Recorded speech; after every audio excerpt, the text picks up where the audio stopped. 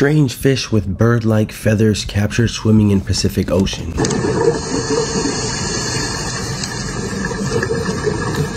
we got a lot of legs. That is wild. I would think that'd be deadly as hell. Like, even if one of them feathers hit you, just die instantly. Damn, and it stopped. Completely stopped. Oh my god, that was so crazy how it completely stopped.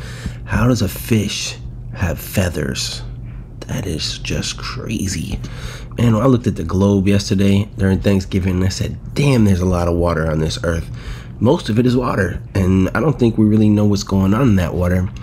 Aliens could surely be in there, but there's definitely some wild stuff. Scientists are still exploring and learning about the majority of eccentric marine creatures lurking in the deep blue ocean.